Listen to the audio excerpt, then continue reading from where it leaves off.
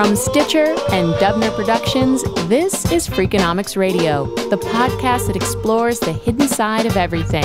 Here's your host, Stephen Dubner.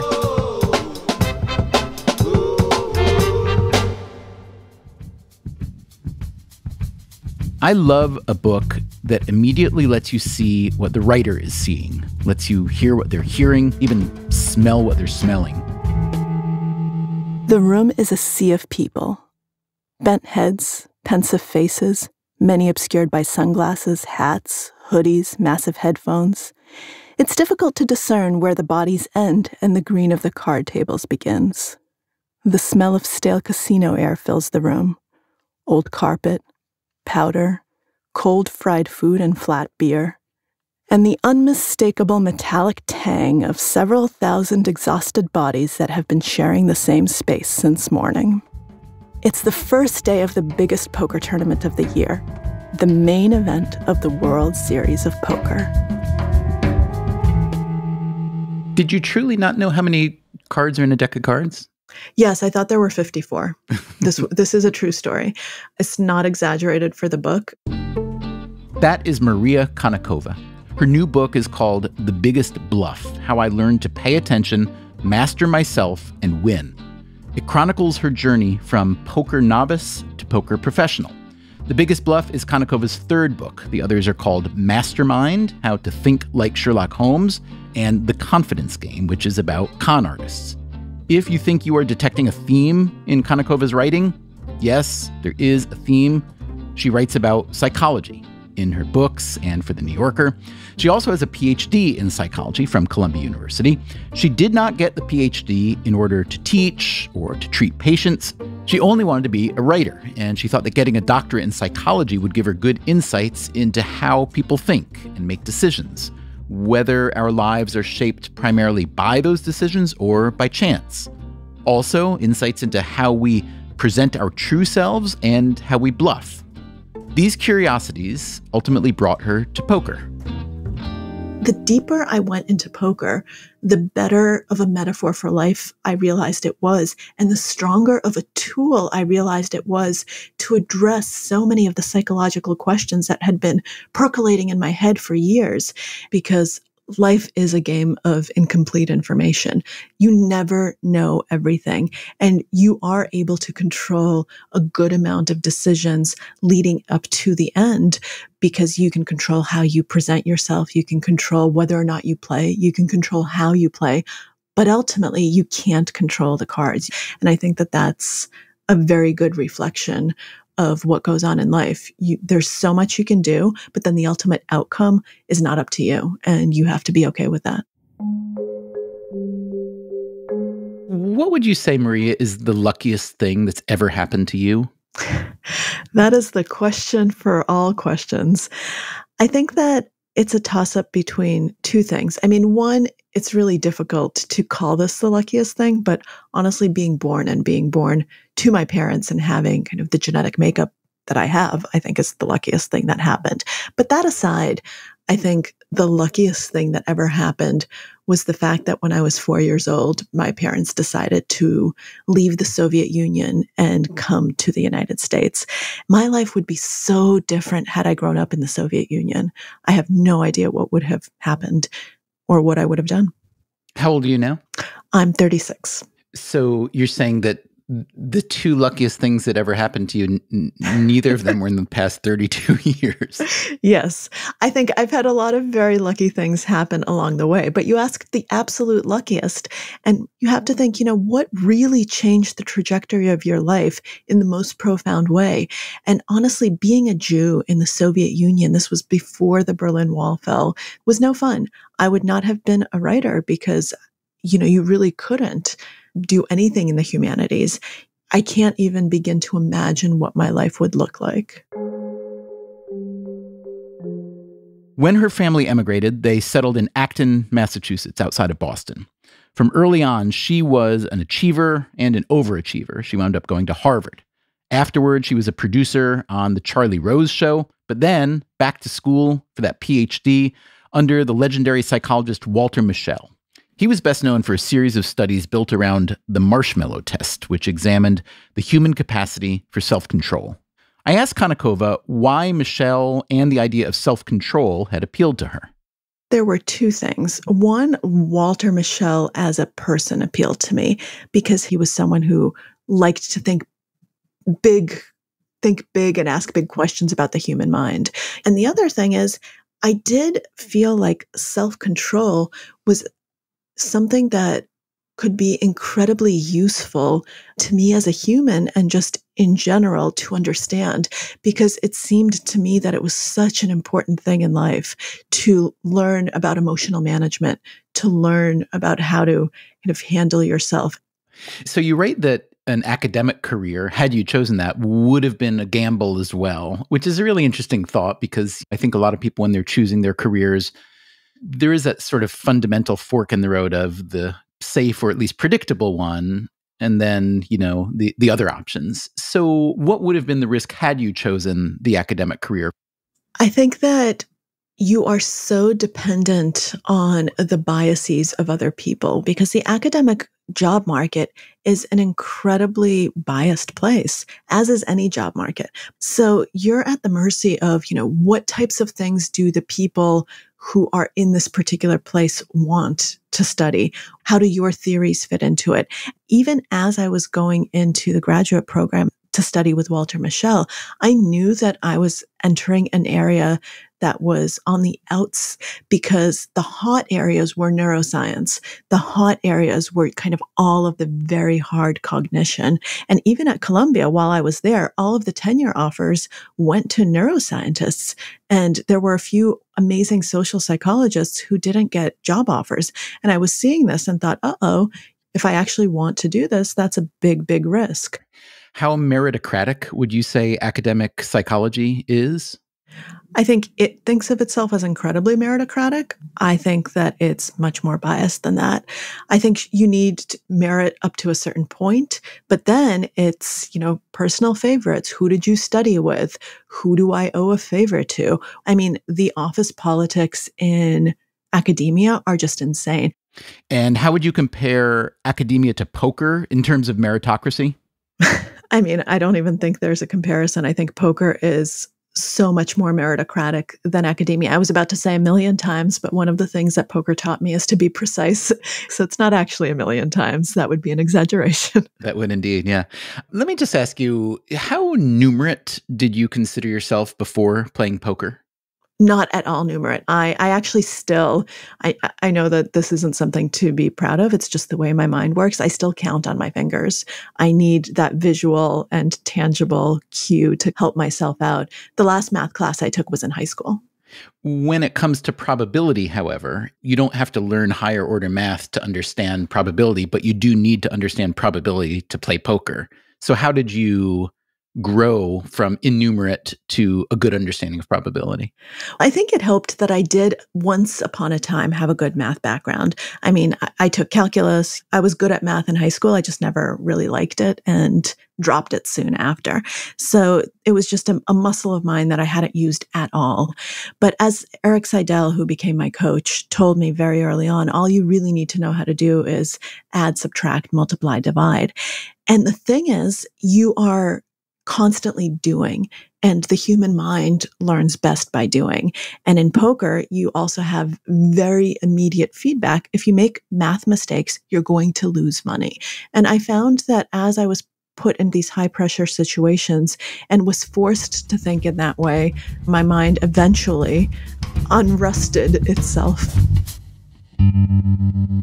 Imagine two players at a table. The cards are dealt.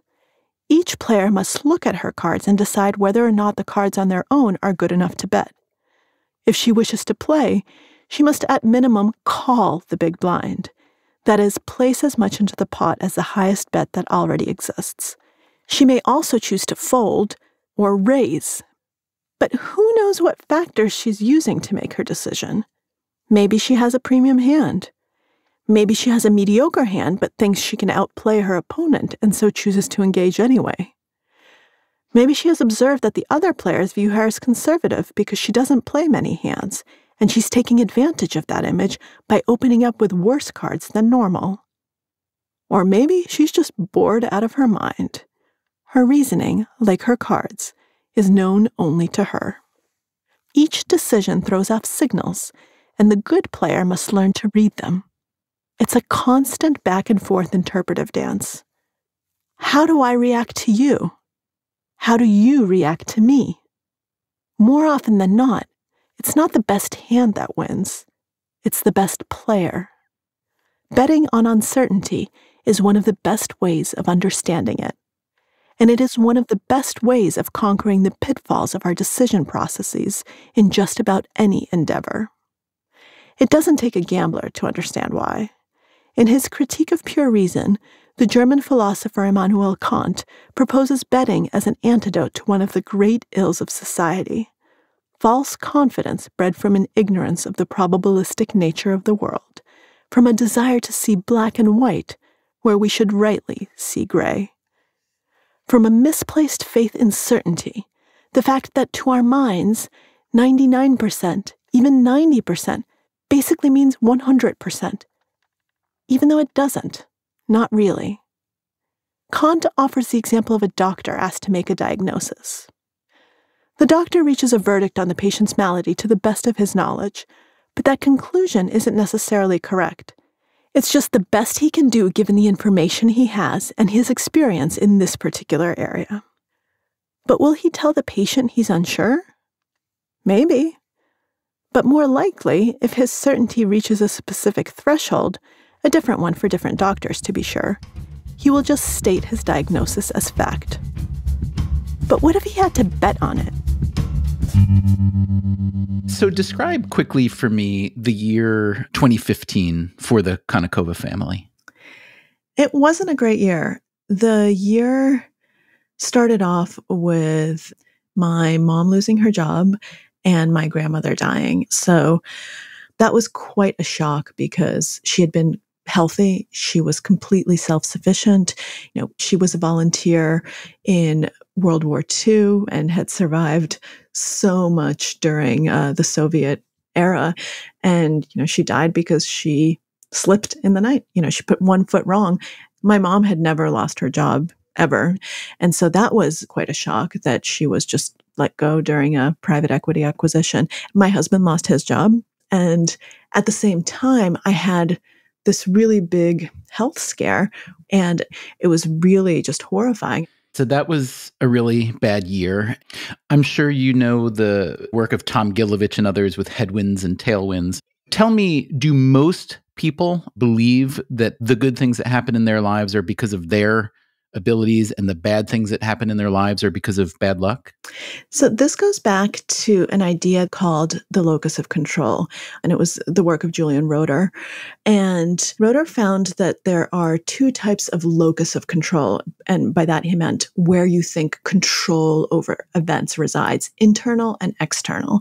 So if you have an internal locus of control, when good things happen, you take credit for them and you say, yeah, that was me.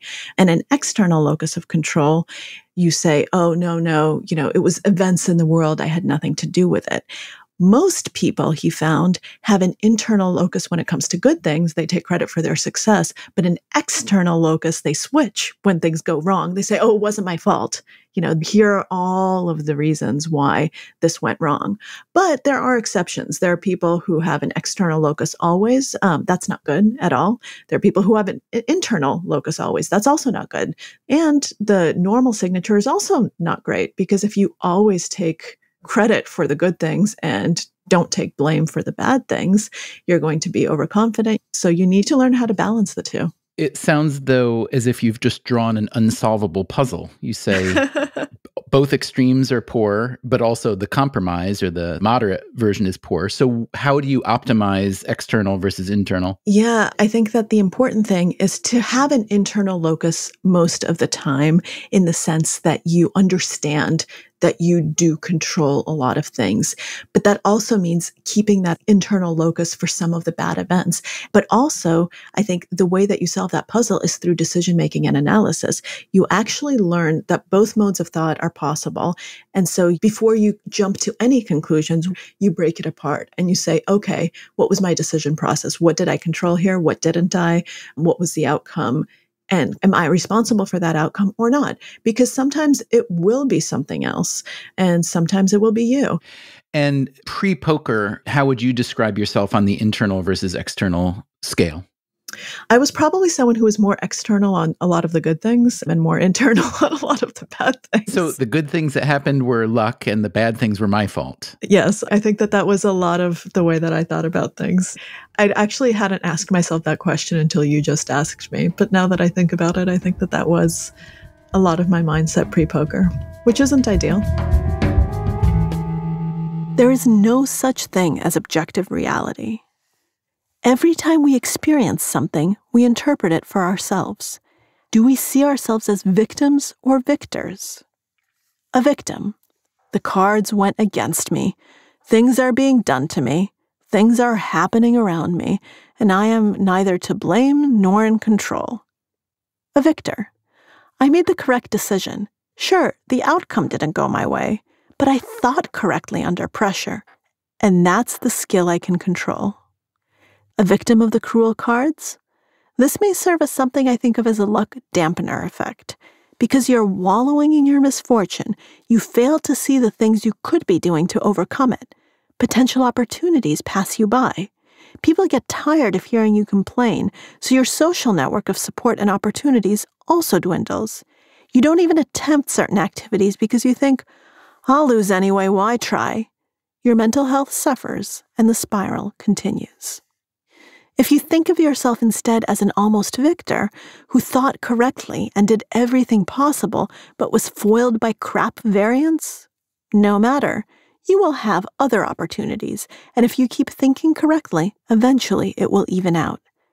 These are the seeds of resilience, of being able to overcome the bad beats that you can't avoid and mentally position yourself to be prepared for the next time. People share things with you. If you've lost your job, your social network thinks of you when new jobs come up. If you're recently divorced or separated or bereaved and someone single who may be a good match pops up, you're top of mind. That attitude is what I think of as a luck amplifier. Sure, you can't actually change the cards, and the variance will be what it will be, but you will feel a whole lot happier and better adjusted while you take life's blows. And your ready mindset will prepare you for the change in variance that will come at some point, even if that point is far in the future. Indeed, it's easy to see how the bad beat seeps into everything. It's not just complaining about the run-out. It's complaining in general. Once you do that, you slide into dangerous mental waters. I have a bad table draw. Why are all the good players at my table while I see so many easier tables around? I'm card dead. Why are other people getting all the big pairs and I'm getting unplayable crap? Later, Eric will pull me aside in a big tournament and tell me he's worried about my thinking.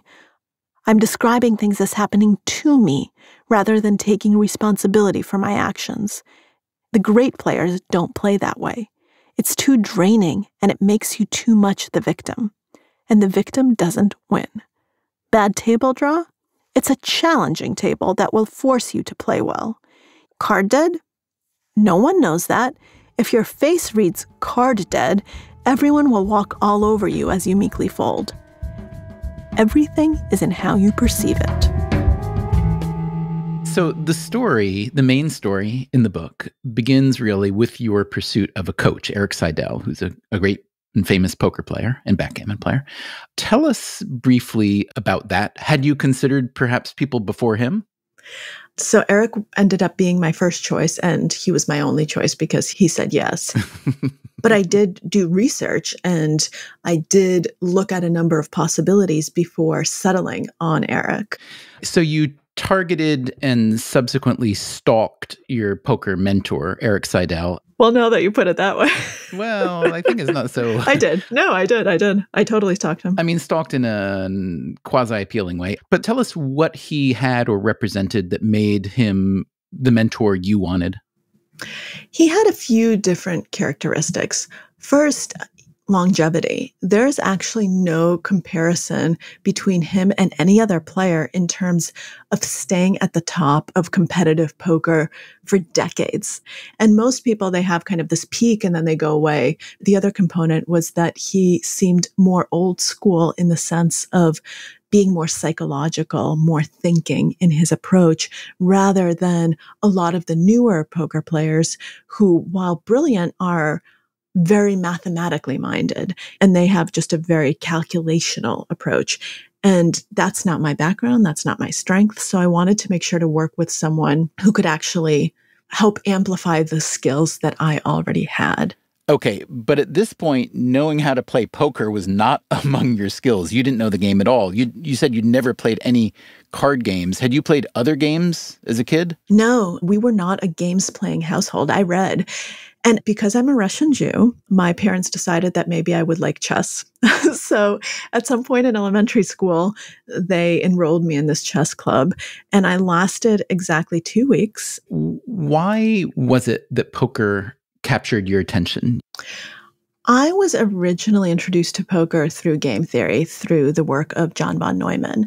As I was reading about luck and kind of immersing myself in the world of chance and how to think about chance, I read John von Neumann's Theory of Games, which is the foundational text of game theory. And I didn't know much about von Neumann or his work. And he loved poker, correct? Yes, he was just an avid poker player, and he hated games, by the way. He hated roulette, he hated chess, he hated Go. He thought that they were boring because they were either solvable or unsolvable. And he loved— Back up for a second. So you're saying he hated roulette and he hated chess. And on the spectrum of information, those are at opposite ends of the spectrum. Exactly. So talk about that and what it was that he was looking for, what it was that he didn't like about those. Von Neumann was drawn to poker because it was a game of incomplete information. There was a solvable component to it, but there was always an element of the unknown. And he was working at the time as a national security advisor in the United States government. He was working on the hydrogen bomb. I mean, this is someone who was involved at the very highest levels of decision making. And when he saw poker, he said, this is a good analog for that, because it's a game of incomplete information. Chess is boring because it can be solved. There is theoretically always a correct move. And roulette is boring because it can't be solved. It's all chance. The house wins. You know, there's nothing you can do. Poker is interesting because we can try to find a framework to develop a solution, how to think through it. And yet it's not solved in the sense that there are these elements of the unknown, this human element of bluffing, of kind of representing and misrepresenting information. This is what decision-making in the real world is actually about. And that was the germ of game theory. So he came up with game theory as a way to try to solve poker and then ultimately shed a light onto how to make these very complex strategic decisions at the highest levels of government. So you write about von Neumann, he was a god-awful player by every account, poker player. So yes. This shook me because we think of von Neumann as a few things, you know, the pioneer, inventor of game theory, intersecting with the birth of computing, et cetera, et cetera. But if he was so bad at poker, how good could he have been at game theory? He was very good at game theory. He had personal failings that came out at the poker table, and he didn't care. He liked to have fun when he played poker. He liked to host poker games at his house. He liked to drink while he played. No serious poker player does this. He had a little too much gamble to him.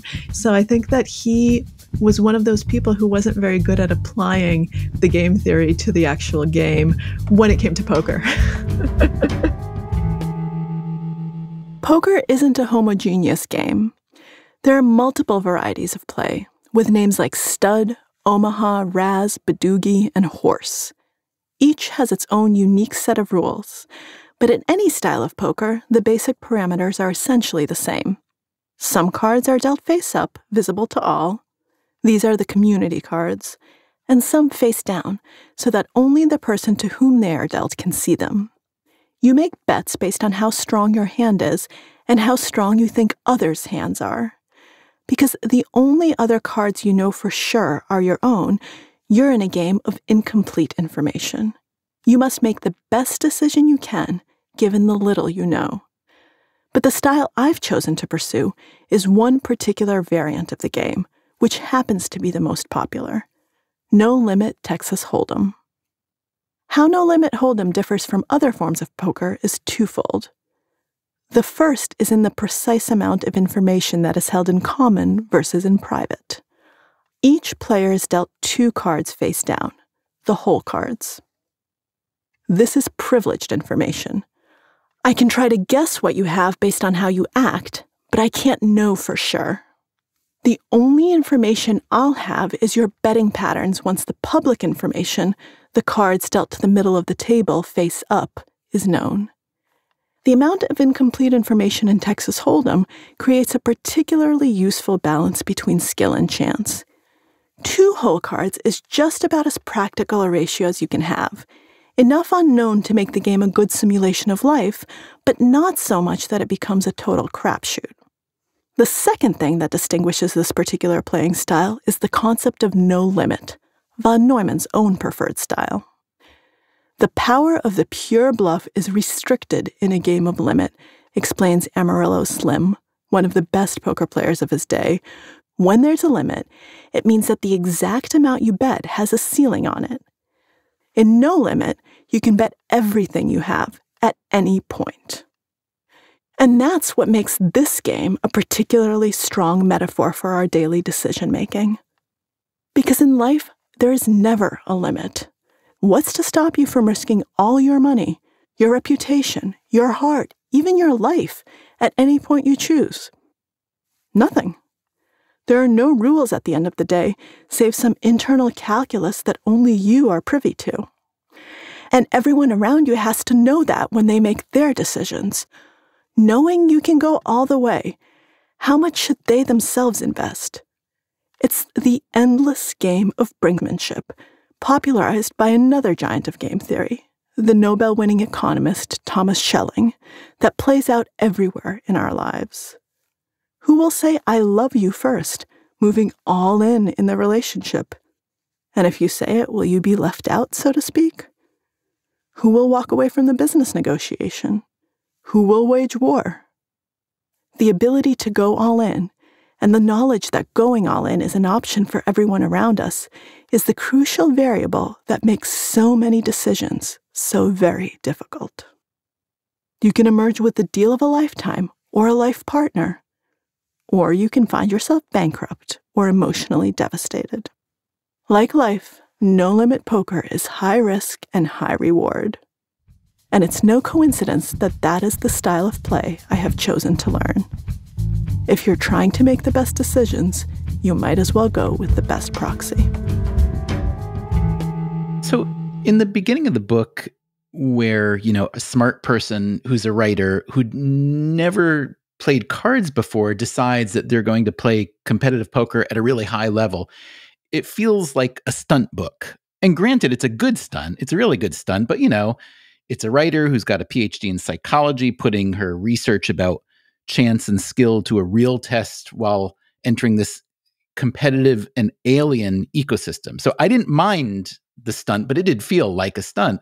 But over time, your zeal and your desire to learn and study was so contagious that it felt not like a stunt anymore. And I'm curious whether that experience was a little parallel for you. In other words, how much of it was a great conceit that would make a good book, and how much of it was really a way for you to work out your deepest insights about chance and skill and decision-making? That's an excellent question. And I think that the way that it felt for you is actually spot on. This started out as something of a stunt. I was looking for a way into luck, and this seemed like a good idea. And I was like, bam, this is going to sell. And it was a stunt in a very kind of self-conscious way of knowing that, there are lots of books like this where people, do something for a year, try something out, and people like to read that. And I thought that I could gain some insight along the way. And boy, did it change as I actually embarked on this project. And I think that this had to do with Eric and with the fact that Eric loves poker. He was able to actually instill some of that love in me from the very early days. And I realized that this was so much more than a stunt, that this could truly be a way to become a better human, to become a better decision maker, to learn about myself. And so it became something very different. I could never have imagined that that would have been 3 years of my life, that the old end point would just come and go. And it became a different book. It became a different project. It became a passion of mine. And how much of it is also that feedback in poker is immediate and real, whereas in life, a lot of things we do, we don't really get great feedback, especially if it's from other people that we're interacting with. I think the fact that in poker you do get immediate feedback is incredibly valuable, because that's also how the mind learns best, so that we know, okay, right or wrong, how did this feel? How was my decision? And normally in life, it's just too noisy of an environment. There's too much of a lag between decision and outcome. There are too many variables going on. And so it's just this whole morass that your mind can't disentangle. So you can't figure out, what was me, what wasn't, how do I improve? It's incredibly difficult. It's what Robin Hogarth calls a wicked environment. Most of life is wicked. And at the poker table, you actually are able to make a decision, and then you see what happens. And over time, you start getting feedback as you play through hands over and over and over, because one time anything can happen. You can make a horrible decision and you get a good outcome, or you can make a really good decision and get a bad outcome. So the feedback's wrong. But if you do that hundreds of times, the feedback becomes aligned. And so you're learning, oh, this is the way that I'm thinking correctly. And these are the mistakes I'm making because I'm losing money and it hurts. And that also helps you learn. I raise. An aggressive hedge fund guy who is running over the table re-raises me. I make my first mistake by not folding. I can't help but think I'm being pushed around and decide to hold my ground. And that may well be true, but I'm not picking the best spot or way to do it. Part of me knows that holding my ground with such a marginal hand is a mistake, but the other part lacks the nerve to raise and is too stubborn to fold. And so I call, leaving myself precious few chips. And then I whiff the flop completely. The board in no way matches my cards. I have almost no prospects of actually making the best hand. It's either bluff or get out. The hedge fund guy, though, is first to act, and he puts in a massive bet, enough to force me to go all in if I want to call. But just as I'm miserably about to fold my cards, a gentleman to my left intervenes. "What? Are you going to let him get away with that?" I laugh nervously. "Come on, you have to call. He's bluffing, can't you see?" The table all chimes in, confirming my duty to call. And I, putting aside everything I've learned, do so. The hedge fund guy turns over aces, and my first live poker tournament is at an end. I wander away, hating myself. I knew better than to do that. That wasn't my knowledge playing. That was the worst possible combination of traits, insecurity and gutlessness, leading to half measures that will never win. I've let them get to me.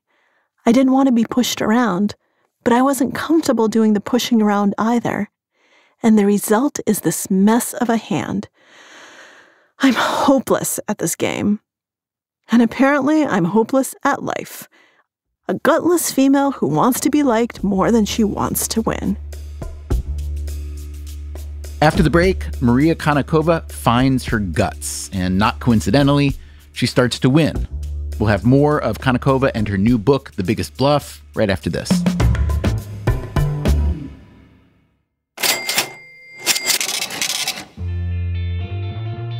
Maria Konnikova had long wondered how much of our life outcomes one should attribute to chance and how much to one's own volition and skill and decision-making. In the game of poker, she found the perfect medium to answer this question. She was a total novice, but she persuaded the poker legend Eric Seidel to coach her. He appreciated her intellect, and he could see how seriously she took the challenge. The original plan called for Konnikova to play for a year and write a book about it. But after that 1 year, she was just getting started. She saw that she had made an excellent choice in choosing poker, that unlike most games, it could hold a mirror up to real life. I decide to fire out another hefty bet. Aces, aces, la, la, la. Except now, instead of calling, he raises, and the raise is a sizable one. Uh-oh. Red flags should be waving, horns should be blasting, and I should be folding. But none of this enters my mind. I hardly pause a second before calling. Aces, aces, aces. So deception in poker is not only valuable, but it's necessary. In real life, deception is usually considered a negative. Is deception therefore an outlier in the poker versus real life parallel, or no? I don't think so. I think that we use deception in real life much more than we realize. I mean, every single social interaction has deception. You don't necessarily like everyone as much as you tell them you like them. And then on a much broader level, when you're in a negotiation, you use deception all the time to present yourself as a little stronger than you actually are. You present yourself in the best light possible in order to be hired, or you're not going to be hired. The person interviewing you is going to present the job in the best light possible.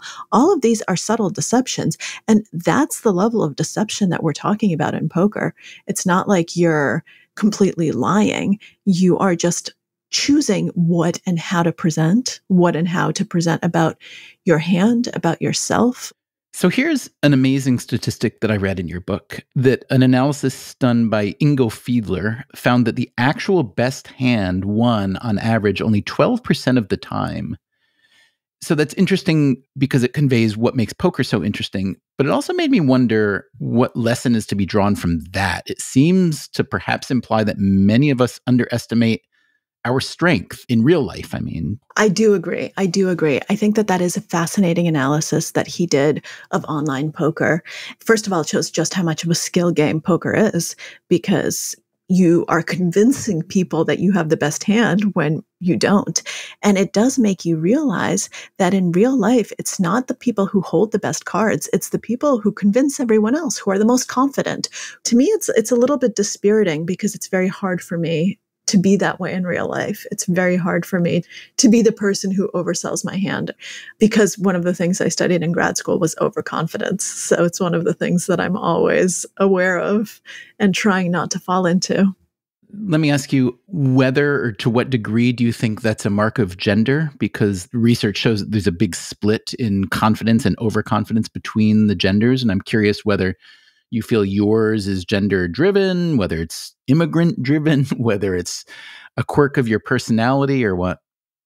I think it's both. I definitely think it's gender driven.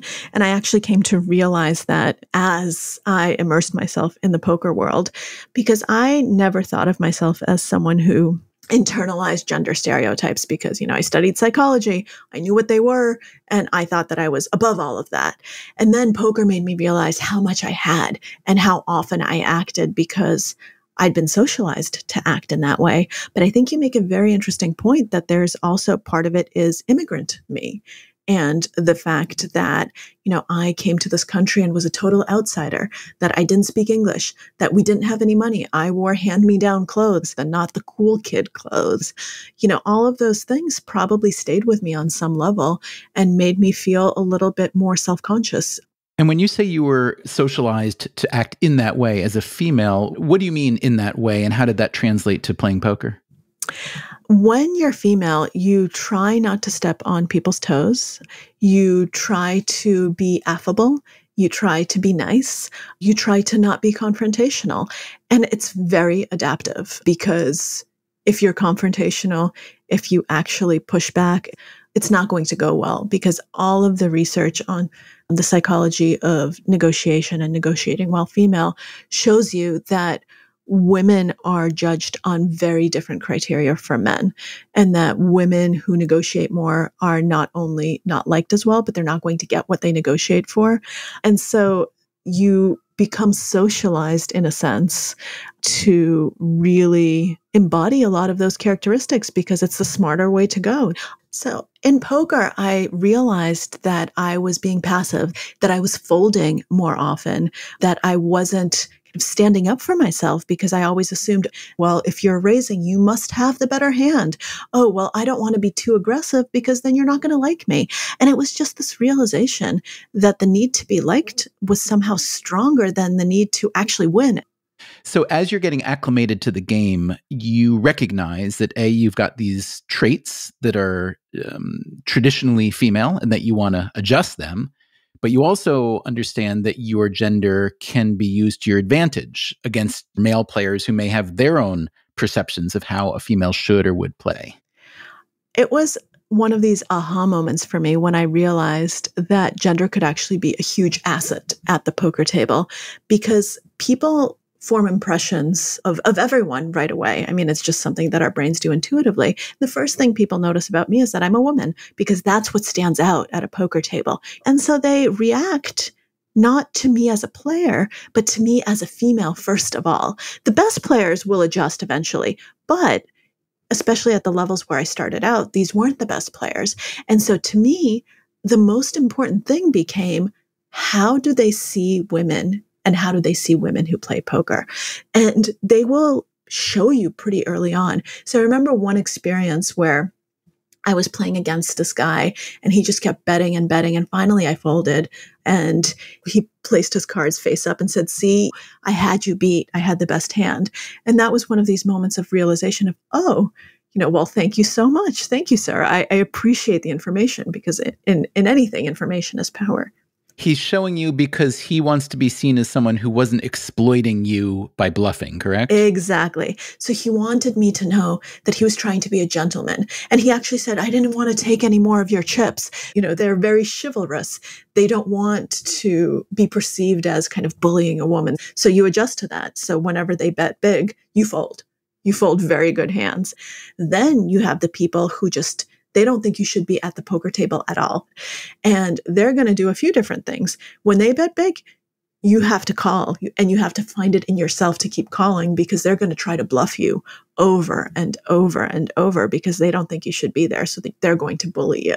So once you figure out, how do you see women? What's your perception? And how do you want to kind of play against me because you're playing against a woman? Then all of a sudden, I have this very powerful arsenal of new weapons and new ways to play against you. There's a false sense of security in passivity. You think that you can't get into too much trouble, but really, every passive decision leads to a slow but steady loss of chips. And chances are, if I'm choosing those lines at the table, there are deeper issues at play. Who knows how many proverbial chips a default passivity has cost me throughout my life? How many times I've walked away from situations because of someone else's show of strength when I really shouldn't have? How many times I've passively stayed in a situation, eventually letting it get the better of me, instead of actively taking control and turning things around? Hanging back only seems like an easy solution. In truth, it can be the seed of far bigger problems. I know all this, but I had somehow thought that my training in psychology, my knowledge of these biases, the fact that I've achieved some form of professional success in my life, meant that I had overcome my socialization. But what poker is showing me, now that I take a moment to really look, is how far that is from the truth. It isn't that I'm incapable of learning an aggressive approach or understanding its merits. It's that I have learned and understood and want to make it work, but can't because of the emotional baggage that has accumulated without my awareness throughout my entire professional life. I'm not a blank slate after all. It isn't a pleasant realization, but it is an important one. Now that I see it, perhaps I can start working through it.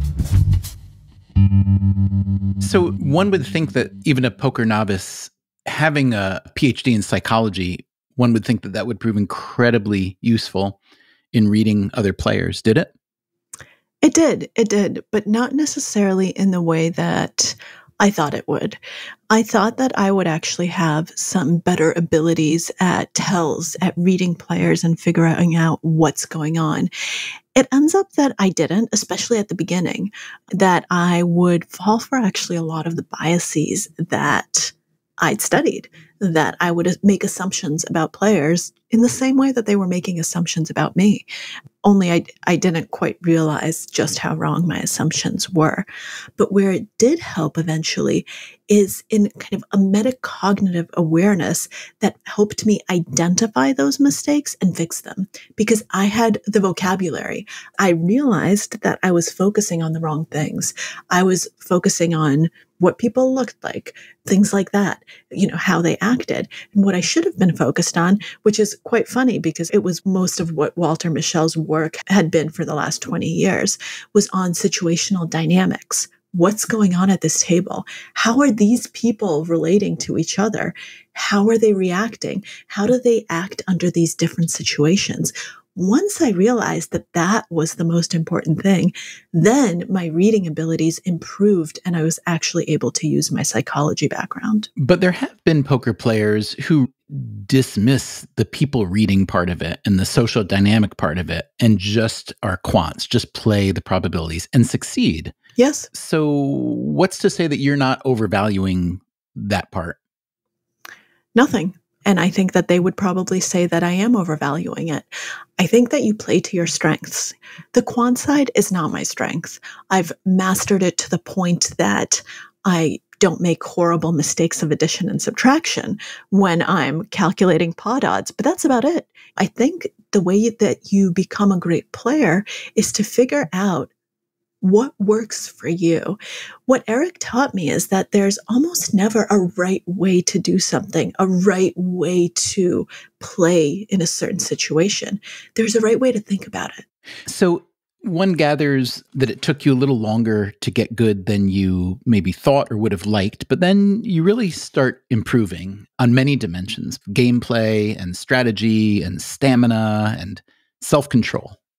And then in 2018, you have a really good year and you win a big tournament. Congratulations. Thank you. Which is super fun to read about. And then the next year, you have a less good year. Let me just ask you to summarize on balance, especially the financial part. We are told that you took in over $300,000 in poker earnings, which sounds like a lot of money. But what did it cost you to get that $300,000? Over what length of time are we talking? And then what were the expenses? Because you're traveling and staying in places. And I even want to hear about the opportunity costs. In other words, did you come out ahead or no? What people don't realize when they look at tournament earnings, which is what that over 300,000 is that that's just earnings that does not count buy-ins, that does not count travel, that does not count all of those expenses. So this is over my entire time. This is over 3 years. When I first started playing, I was losing money. And I was writing it off as kind of an expense for the book. This was experience. This was the cost of doing it. And then in 2018, when I won over $200,000, what I really took home was much less because I'd been traveling all over the world. I had played a lot of tournaments in which I hadn't cashed. So I made, much less than that, maybe somewhere like 50,000, which is still very good. It's still an up year. But as you correctly say, there are also opportunity costs. I wasn't taking any writing assignments. I was on leave from the New Yorker. I think at the end of the day, it was still worth it because it enabled me to gain this experience. It enabled me to write the book. And it also gave me very valuable and marketable experience in other ways. After I'd had my wonderful year, I was invited to Davos to talk about my poker experience at the World Economic Forum. I've never been invited to Davos, and that door would not have opened to me otherwise. So this is one of those books that I really, really didn't want to end because the journey was so satisfying. And as you're learning about poker, we're learning it with you. But there was one thing that just kept nagging at me, which is how much does poker really relate to real life? And the more I read, the more I'd come to think the answer was not really that much, that most interactions we have with people, either individually or in groups or society, it doesn't really translate so much, but you were arguing that it really does. So I was really happy to see that your last chapter addressed this head on. It's called the ludic fallacy. So describe for us where this name comes from, Nassim Taleb, and how you wrestle with it, because your book is essentially a willful suspension of this idea that you go at head on. So Nassim Taleb coined this phrase, the ludic fallacy, which basically just tears apart the whole premise of my book. He says that you can't use games as a metaphor for life because games are neat and life is messy. And I actually wholeheartedly agree with the fact that life is messy and games are not. And I think that that actually makes them much more powerful as teaching tools. We don't learn well in life because it's a noisy environment, because you can't figure out what's going on, because there are too many variables. It's too uncontrollable.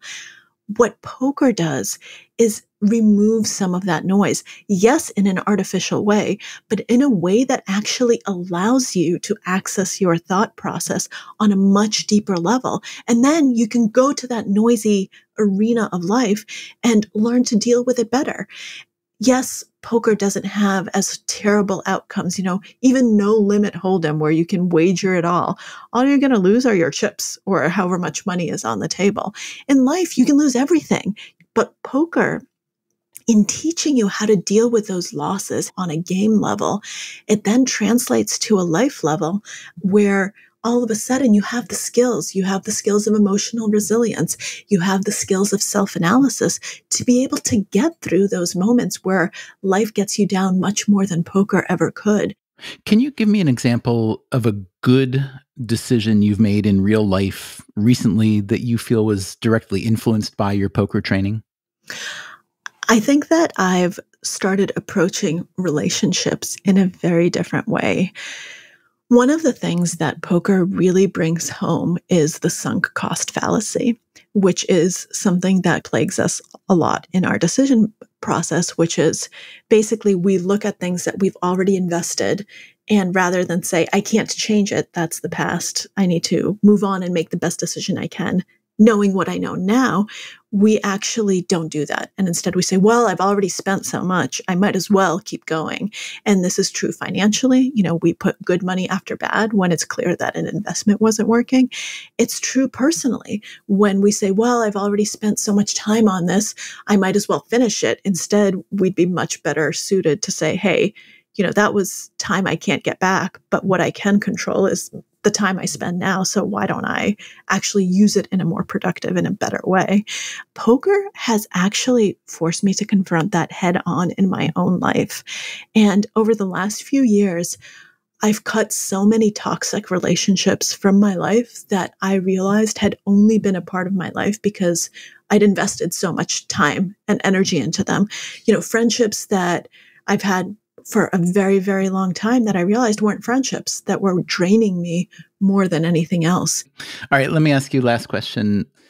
So you've gone to a lot of trouble in your life. I mean, I shouldn't say trouble. You've enjoyed it and done well with it, but you've gotten a Ph.D. in psychology. Then you immersed yourself in a very serious study of poker and traveled around the world to play and get better and ultimately become good and win and so on. For someone who isn't going to do any of that, how can we get better at basic decision-making and self-control? A lot of the things that I try to distill in my book are the mini lessons that I learned for myself through doing this. So I hope that I know this is a terrible answer because it sounds like read my book, but I hope that the book can actually serve as a cheat sheet for people. I did this so that you don't have to. All it comes down to ultimately is something that you can, I think, get without reading my book, which is learn to see yourself from an external perspective. Learn to be more mindful and more in tune with what you're thinking, what you're feeling, that's what will enable you to spot the errors that you make in your decision process. Most of the time, we don't notice it because we don't pay attention to ourselves. We don't notice that we're making a decision while angry because we don't stop to assess, oh, I'm angry. What's making me angry? We just don't have that sort of internal conversation. And I think getting into the habit where just before you make any decision, before you do anything, you just stop, take a breath, and take a moment to reflect and to check in with yourself and see, what am I thinking? Why am I thinking that? What am I feeling? Why am I feeling that way? Okay, now let me act. Now let me respond. I think that that's one of the most powerful tools that we can use without poker, without anything, that will enable us to be better versions of ourselves and make better decisions at the end of the day. Nothing is all skill. Ever. I shy away from absolutes, but this one calls out for my embrace. Because life is life, luck will always be a factor in anything we might do or undertake. Skill can open up new vistas, new choices, allow us to see the chance that others less skilled than us, less observant or less keen may miss. But should chance go against us, all our skill can do is mitigate the damage. And the biggest bluff of all? That skill can ever be enough. That's the hope that allows us to move forward in those moments when luck is most stacked against us. The useful delusion that lets us push on rather than give up. We don't know. We can't ever know if we'll manage or not. But we must convince ourselves that we can. That in the end, our skill will be enough to carry the day. Because it has to be. That was Maria Konnikova. Her book is called The Biggest Bluff, and you can get it wherever you get your books. You remember books, don't you? Rectangular, made from trees, or from bits and bytes. In any case, I would really like to know what you thought of this episode. Our address is radio@freakonomics.com. We will be back next week. Until then, take care of yourself, and if you can, someone else too. Freakonomics Radio is produced by Stitcher and Dubner Productions. This episode was produced by Mary DeDuke. Audio excerpted courtesy Penguin Random House Audio from The Biggest Bluff by Maria Konnikova, narrated by the author. Our staff also includes Allison Craiglow, Greg Rippin, Zach Lipinski, Matt Hickey, Daphne Chen, and Corinne Wallace. Our intern is Emma Terrell. Our theme song is Mr. Fortune by The Hitchhikers. The rest of our music was composed and performed by Luis Guerra, with additional music this week by Michael Riola and Stephen Ulrich. You can get Freakonomics Radio on any podcast app. If you want to hear the entire back catalog, use the Stitcher app or go to Freakonomics.com, where we also publish transcripts and show notes. As always, thank you for listening. I've already lost followers because I went down the poker road, and I am someone who, espouses gambling, and I'm ruining children, and I'm sinful, and I'm the symbol of everything that's wrong with America. Presumably you dispute a few of those charges? I do, yes. Stitcher.